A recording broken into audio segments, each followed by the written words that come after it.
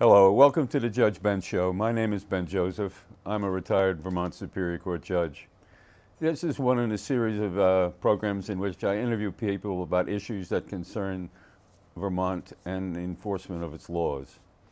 Today, my guest is Doug DeSabato, who is now the state's attorney for Grand Isle County. I want to say that some time ago, when I was sitting every day, I was up in Grand Isle once, and in came this young court officer, Doug DeSabato. And it seems almost in the blink of an eye, he became an attorney. And now he is the prosecutor for Grand Isle County and does, according to all accounts, a really very, very good job. And he's most respected in the community. Doug, how long have you been the Grand Isle State's attorney? 6 years. 6 years? Yeah. Oh my God, time Time flies.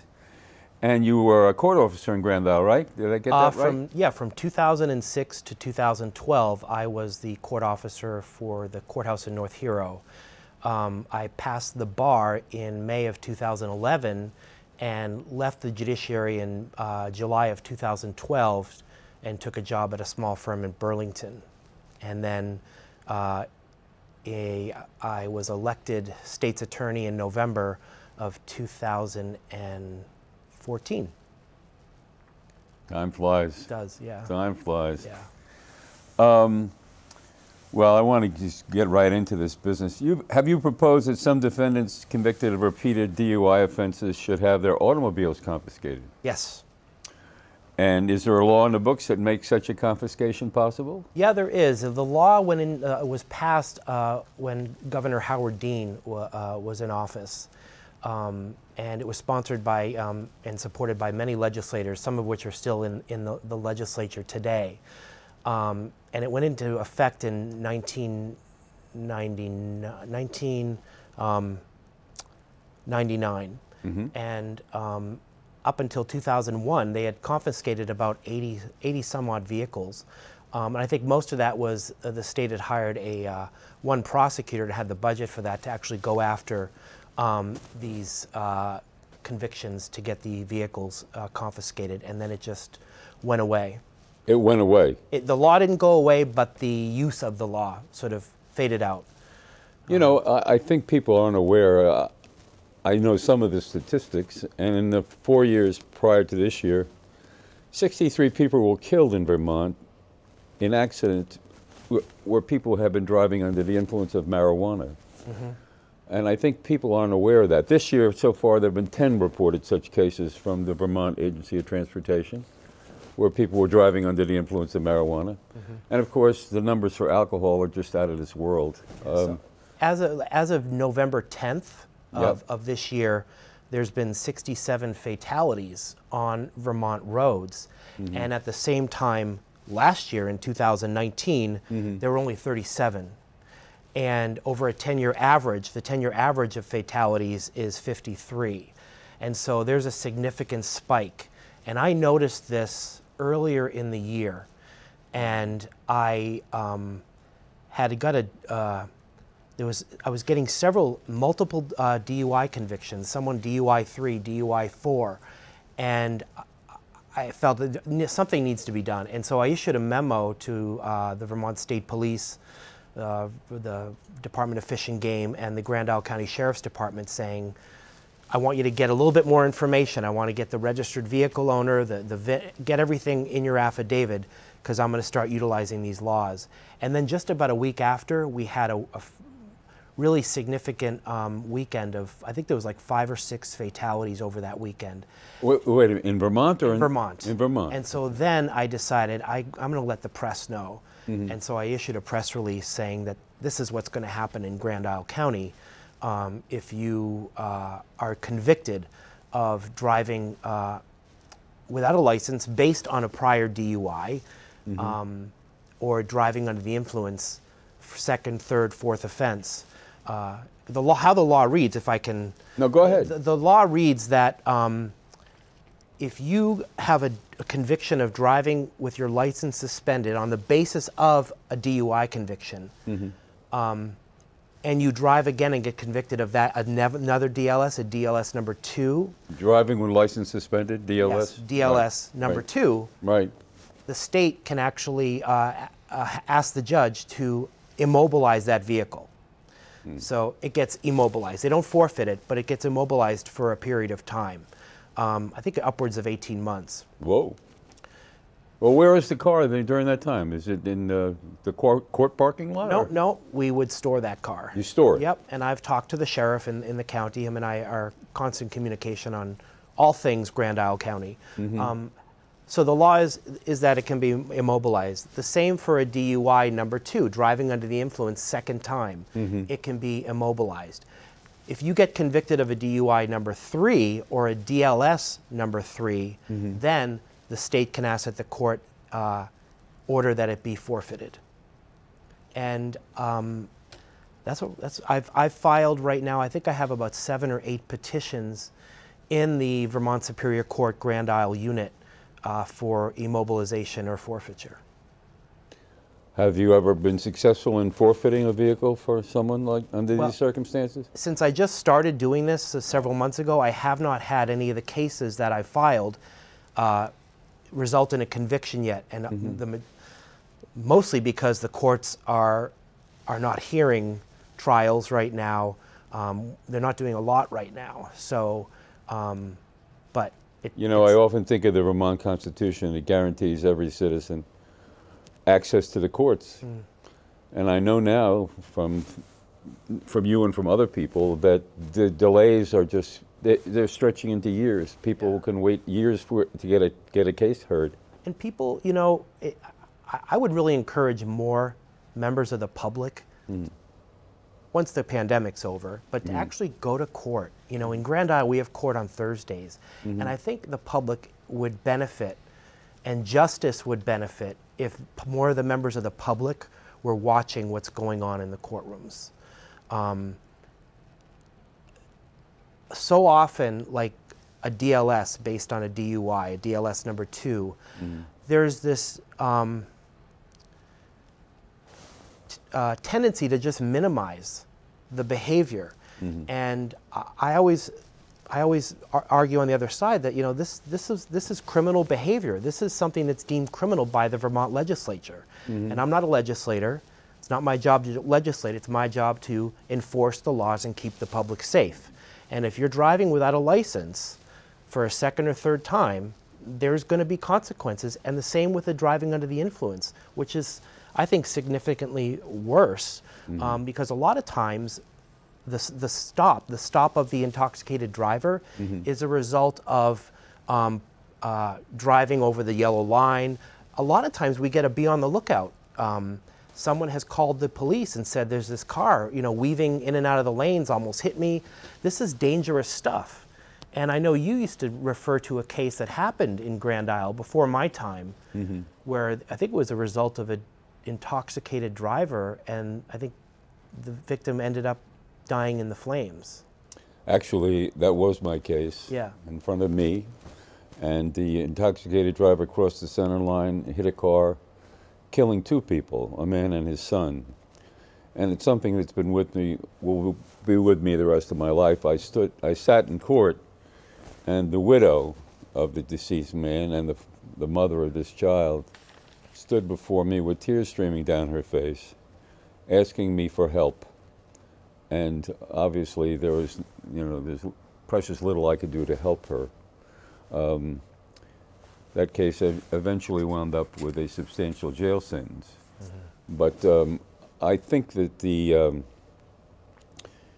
common law, which still applies in Vermont under our Constitution, says that in sentencing someone you're supposed to consider general deterrence, specific deterrence, rehabilitation, and punishment. Would that be State v. Corliss?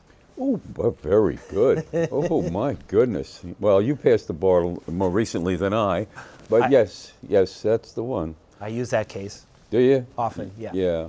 And then, of course, there's the Vermont statute, which lays out other criteria that a judge is supposed to consider.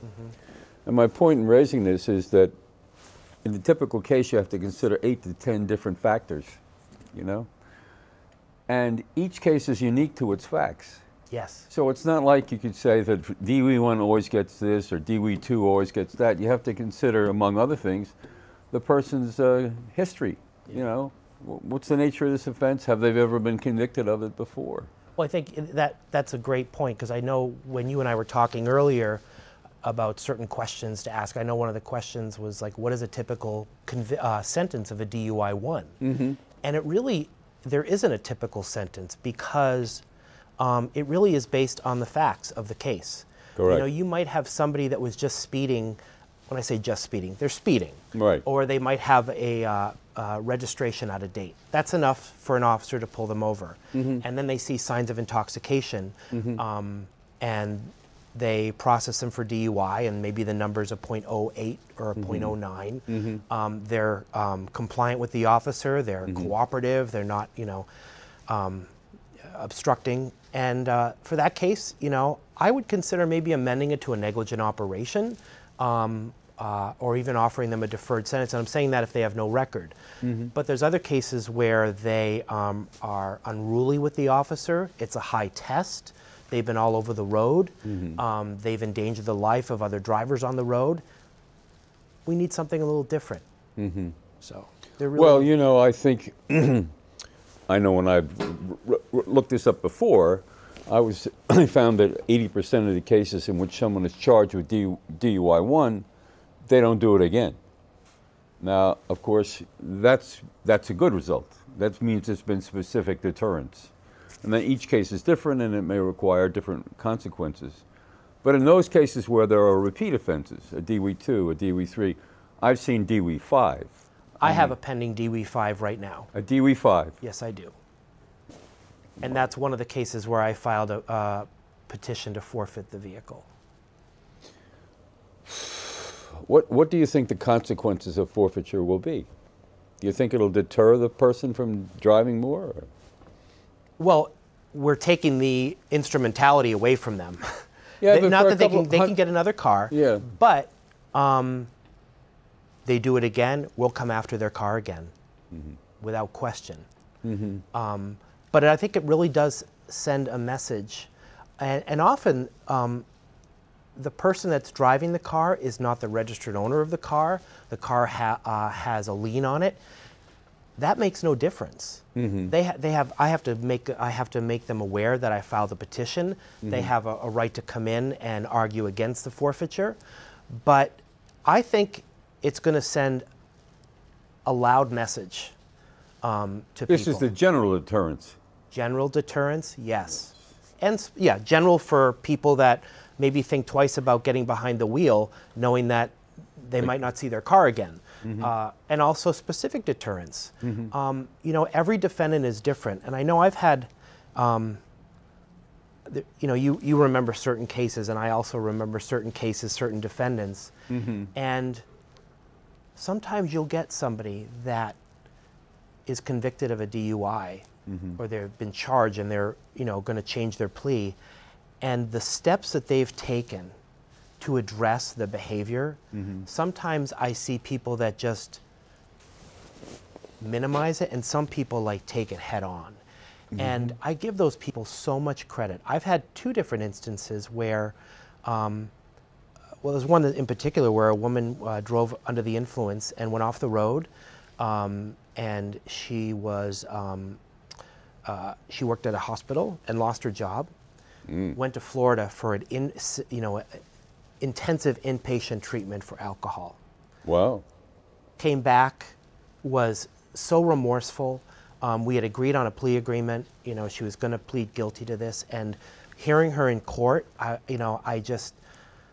commended her. I just said, you know, the state needs to tell you how impressed we are with what you've done. And I'm sure we're never going to see you again. And congratulations. And, you know, you don't always get to say that to a defendant as the prosecutor.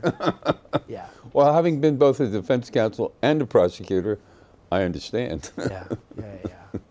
So. Oh my goodness. What's the longest sentence you've ever imposed? You've ever gotten imposed in Grand Isle County on a DUI? Do you recall? Yes, I actually do. I I know both of the longest sentences I've ever gotten on a case. The one I got most recently was a gentleman that was charged with a DUI number 4. Wow. He was also charged with DUI number 4 refusal, and I'm not sure if the viewers understand what that is. No, explain it to him. So after you've been convicted once of a DUI, the next time you have to submit to a Alka-Sensor, and if you don't, you can be charged criminally for that. It's called criminal refusal, and it's a separate charge. And so I charged him with the DUI number 4, driving under the influence and with 3 prior DUIs.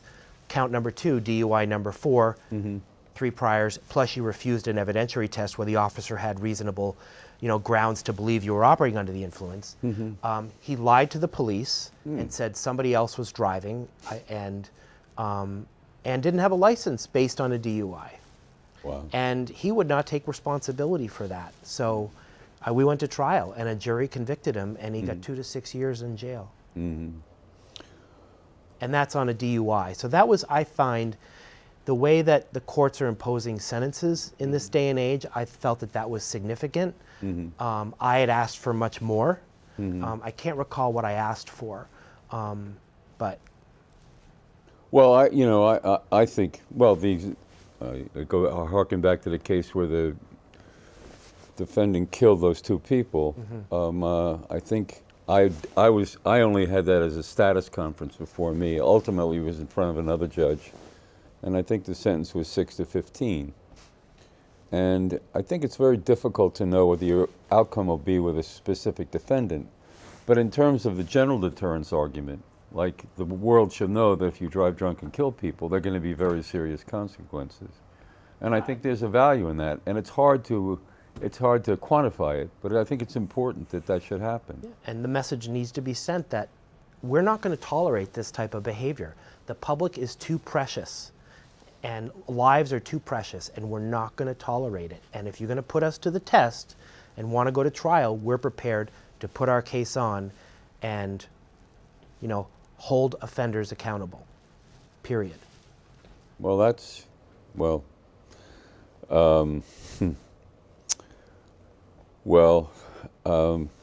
what's been the reaction to your proposed course of action? Positive. Well, I want to say numerous members of the public in Grand Isle County have reached out to me and supported me. I've gotten notes in the mail. Oh, really? Just thanking me for taking this stand and treating this seriously. I've received correspondence from several law enforcement agencies in the county and outside the county, both in Franklin and Chittenden counties, thanking me for taking this on. So I feel that I have this, public sentiment is everything. With it, you can do everything. Without it, you can't really do much. I think that was an Abraham Lincoln quote. And so the sentiment here is that this is what they want people to be held accountable, and we should feel that our roads are going to be safe for us, for our loved ones, and I want to do whatever I can to keep our roads safe. I wanted to ask you about your position on cash bail in these cases. What do you think? Should cash bail be imposed in some of these cases? That's interesting, because this is an issue that's come up very recently, and another elected state's attorney has enacted a policy of directing any deputies in that office and the state's attorney to not request cash bail in any case. So, and that was in the news, and so I wanted to make sure that people knew that we were still going to ask for cash bail. I feel cash bail is appropriate in certain circumstances. Now, if you're talking about a DUI 1 or 2, it depends on whether they have a record of non-appearances. So what people don't understand, what some people don't understand, some people do, is bail is not to punish or to protect. It's to ensure someone's appearance in court. And there's been bail reform, even in the state of Vermont. In 2018, our bail statutes were amended, and now the judge actually has to take into consideration someone's financial status, which they didn't have to before, and there's caps on certain crimes. A lot of misdemeanors now have a $200 cap, cash bail. But I don't support just eliminating cash bail altogether. And I'll give you an example. And just so we're clear on this, bail is, a bail condition can be imposed by a judge at the person's arraignment when they first appear in court and enter a plea, right? That's correct. Okay, and the court can require, in some cases, that the person put up some money that'll only be returned to them after the case is over. And they'll lose the money if they don't show up as ordered. That's right. That's right. Okay, and what's your experience been with cash bail? You know, I think there's misinformation out in the public that cash bail is used frequently. It is rarely used in my experience. It is not something that the courts issue lightly. And so if it's getting imposed, there's a reason for it. And a lot of times, Judge, it's $200, $500, $1,000. Sometimes they only have to put up 10%. You know, so it's not what I think the message that's been put to the public is a little bit skewed. And I'll give you an example of a case I have right now where I have a defendant, I take my glasses off to read, who's 37 years old, and he's got 6 felony convictions and 30 misdemeanor convictions. So 37 years old, 6 felonies, 29 misdemeanors, 30 now, 2 violations of probation, 2 parole violations, and 8 failures to appear in court. He also had been a fugitive from justice. And the state asked for and obtained a $200 bail. The state being you? Yes. Oh, okay. And because he failed to appear. Yeah. And the court imposed that. It was a crime that was capped at $200. And the 2 hearings after that, he showed. He had to post the bail, and then he showed for those hearings. So this message that there's all these other sort of levers the court can use to ensure people's appearance, I'm not sure what they are. Well, do you have any examples of what they might be? Or? I don't. I think there was, in one of the news interviews, the American Civil Liberties Union was interviewed and said that they agree that cash bail should not be imposed. And I think the quote was that there's enough threats from the criminal legal system that we don't need bail. And so when I heard that, I'm like, what are those threats? I'm trying to think. The only thing I can think of, Judge, is that they get a significant and severe tongue lashing from the sitting judge and say, you better appear next time. Well, if they don't appear, can they be prosecuted for failure to appear? Well, there's violations of conditions of release. Yeah, well, that's... And so if they fail to appear, yes, you can do that. But... Have you ever done that? Oh, yeah. And are there any consequences that flow from it? Well, I actually... not significant ones, I would think. So, but I just, I feel that bail is appropriate in certain circumstances. And I'm not sure what these other threats are that people are talking about. And I respect the ACLU. I respect any state's attorney in the state of Vermont to have these policies they want to make.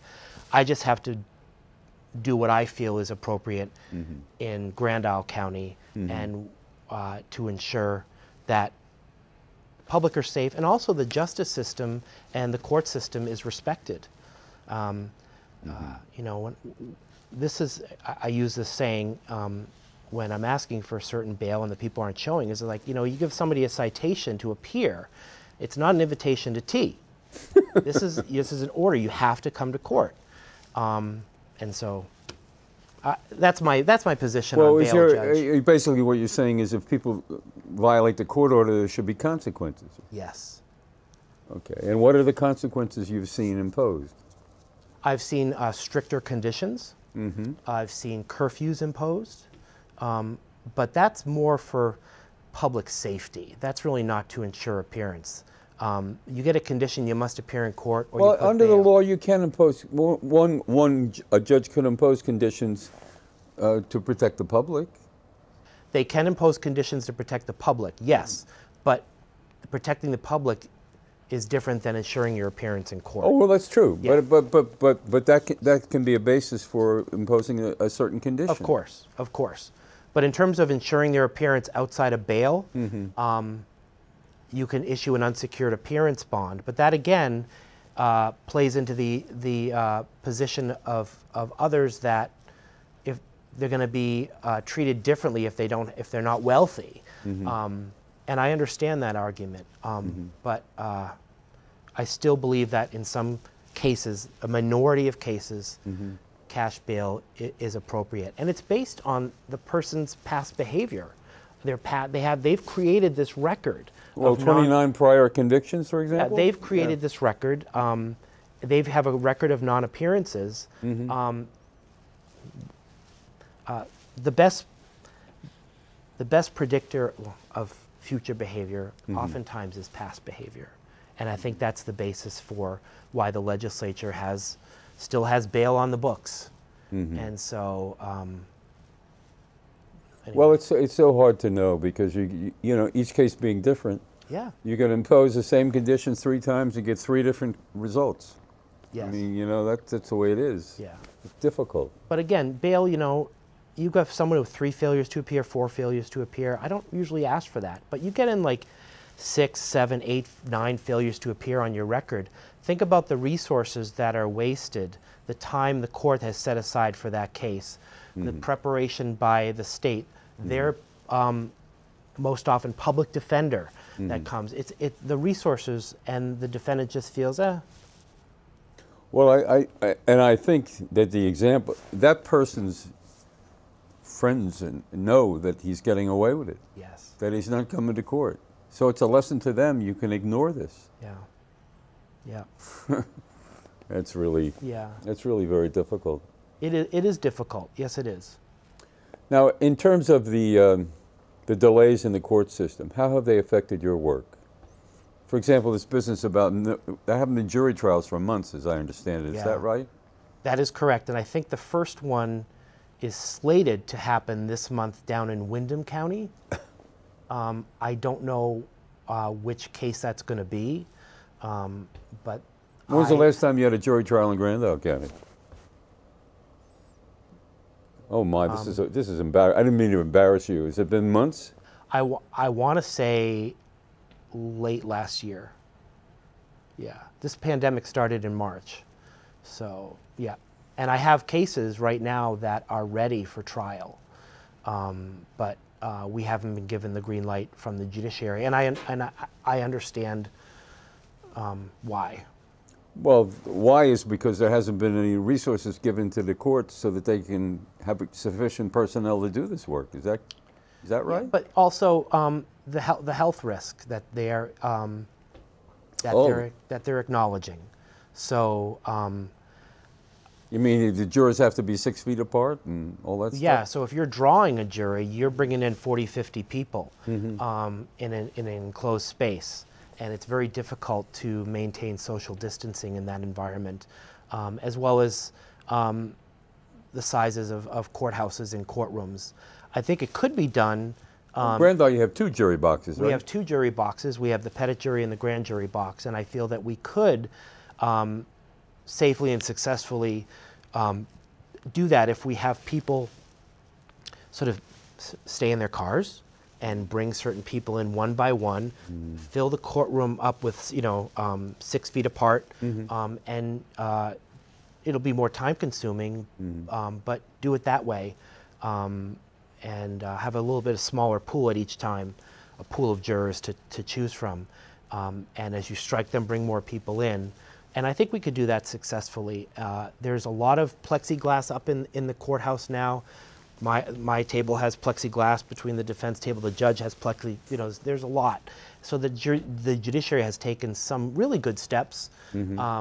So I feel comfortable going into court. But I would really like to see the resumption of trials soon. Are there people who are in jail awaiting trial? Not in Grand Isle County. I can't think of anybody that are being held waiting to go to trial. So if someone's charged with felony assault, they're out. They're not being held in jail. They're out on the street. Mm-hmm. I mean, I can think of any number of cases in which that would be very inappropriate. Yes. Now, again, not to alarm the public, they're released under certain conditions. So when you're saying out on the street, But what are the consequences for violation of the condition? stricter conditions can be imposed. They can be released into the custody of a responsible adult that they have to be with. They have to be curfew.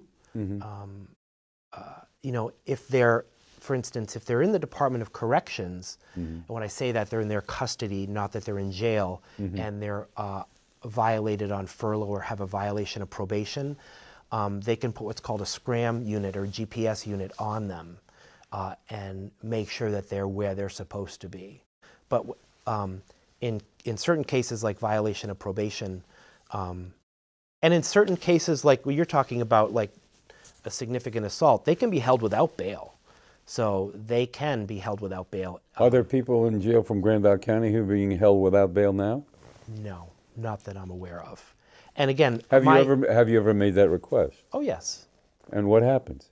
They were held without bail. Okay, so you've had people held without bail. I have had people held without bail. It just so happens right now that I don't have anybody that meets that criteria. But if someone's held without bail and then it takes months to get a jury trial, that person sits in jail for months before they can come to court and get their rights respected. Yeah. There is one right now that I will be asking to be held without bail who has fled the state. So well, there's a reason. We will get him back and hold them without bail. Hopefully. See, the thing I often think about in some of these cases where there have been crimes of violence, say domestic violence, there's a risk that there'll be a repeat if the person is put back on the street. And you also have, victims. Victims are frightened. Yes. Their position needs to be respected. And they have a voice. In my office, in every state's attorney's office, we have a victim advocate, or some offices have more than one. And they're there to make sure the victim's voice is heard. They're kept abreast of the progress of the case along the way. So. Well, the victims' rights advocates, do you think they're effective? Yes, mine is. And ones I've come into contact with, absolutely. Do they have an impact on the conditions of release that are set? Yes. Oh. Yeah. Well, that's good. And did they stay in touch with the defendant? With the complainant? Yes. Yep. Oh, so I think that kind of contact's very important. It's very important. Very important. So. Do you have adequate resources for that? I do. I'd like to have a little bit more. My office is, by statute, I'm a part-time state's attorney. So by statute, it says the state's attorneys from Grand Isle County and Essex County shall not serve full-time. And so what that means is, if I wanted to practice privately, I could, but I devote all my time to Grand Isle County and my job as state's attorney. So you think in practice it really is a full-time job? Yes. But they don't have to pay you on a full-time basis? Correct, by statute. However, like my admin, I have a wonderful admin assistant who works 32 hours a week, and I have my victim advocate works 20 hours a week. I'd like to see more hours. I'd like to have a full-time office where our phones are answered, as all other phones are answered throughout the state at state's attorney's offices. So people call and leave a message, and then you have to call them back when you're free? Or? On those 8 hours that I don't have an admin, yes. So, or sometimes I'm in the office when he's not, and I'll pick up the phone. Right now, as many people and many Vermonters, we're working remotely. And so I am in the office once or twice a week, and so is my admin and my victim advocate, usually not at the same time. But. And how has that affected your job, this remote business? it's difficult. We're making do. I actually, between March and September, I wasn't going into the courthouse. I was doing everything remotely, and that I was asked to do that by the judge, since I don't have a client like a public defender or a defense attorney does. But I felt that I wasn't being as effective by appearing on the phone or appearing by WebEx. So I've started going back, and so I'm not doing anything remotely anymore. I'm not doing remotely, but if there's going to be several parties, they've asked me to do it remotely, and I'll honor that request. Do these delays tend to help the defense? Sometimes. Yeah. There are witnesses who kind of disappear or don't cooperate because of long delays? Sometimes, but we'll make every effort we can to get to those people. But do some of these cases go away because you can't bring in the witnesses anymore? Because I can't bring a witness in? No. No, but because people don't cooperate with you? Sometimes, yeah. We're getting a little bit off course of DWIs and DLSs, but often is the case, Your Honor, in domestic violence cases where you've got a complaining witness, a victim, who recants and stops communicating with the state's attorney's office or the victim advocate, and that could be problematic. Well, forgive me for changing the subject, but it is my show. That's right. Yeah, there you go. Well, that's fine. I'm happy to talk about it, but I just... Well, I'm very concerned about this stuff. You know, the consequences of domestic violence can be just horrific, particularly when it goes on for a long time. It affects the children. It's very, very difficult. My experience, I've had several where I had one case in particular where it was the gentleman had a lengthy record, quite a lengthy record, and I charged him with domestic assault. And his attorney filed a motion to dismiss, and the victim wasn't cooperating, minimizing the behavior, actually recanting, and actually creating an alternative set of facts that were not even supported by the dash cam footage and audio that was captured by the officer. And we had a hearing, and the victim is on the stand testifying, and I actually had to ask the judge to stop the hearing because I felt that she needed an attorney, because I was worried that she was exposing herself to perjury. And she was able to get an attorney. The court appointed an attorney for her. But eventually the court granted the motion to dismiss. And so it wasn't that the state dismissed it, but the court dismissed the domestic assault case. And that was, tough, because well, in my experience, that's more often happens when there are long delays, so that the defendant can... Yeah, there was some significant delays in this. Yeah, so the defendant can put pressure on the complainant to withdraw her complaint. Yeah. Yeah. Yeah. Well, that was a couple years ago, but yeah. Well, I suspect things in that regard haven't changed very much. Well, Doug, is there anything else you'd like to tell the world when you've got the opportunity here? Well, no, I really appreciate the invitation. Oh, please.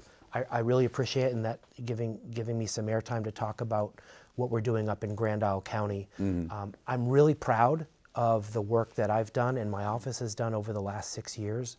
I'm proud of the work that the Grand Isle County Sheriff's Department, the Vermont State Police, and the Vermont Fish and Game Wardens do up in our neck of the woods in this state. And I'm really proud to support all their efforts. And also, my role in keeping the county safe and keeping our roadways safe, responding to the needs of victims, and also responding to the needs of defendants. Oftentimes these people need resources, and they need mental health treatment, alcohol treatment, counseling. And while I'm the prosecutor, my job is to make sure that justice is served. And if we can help in any way to help those people, we'll do it. But we want the message to be sent that court orders need to be respected, the law needs to be respected, and if you are going to commit these crimes, if you're going to be a repeat DUI offender or a repeat driving with your license suspended because of DUIs, you're going to be held accountable. There will be consequences, and there's a risk that your vehicle is going to be immobilized or forfeited. So, well, Doug, I just thank you very much for coming in. You're welcome. I think Thank it's you. very important that people like yourself get an opportunity to speak broadly to the public. I'm going to try. I'm going to get a tape of this show, and I'm going to send it to a lot of people to take a look to understand what you're doing. Great. Thank you. Great, great. And thank you all for looking in. This has been a pleasure. Thank you. Bye-bye.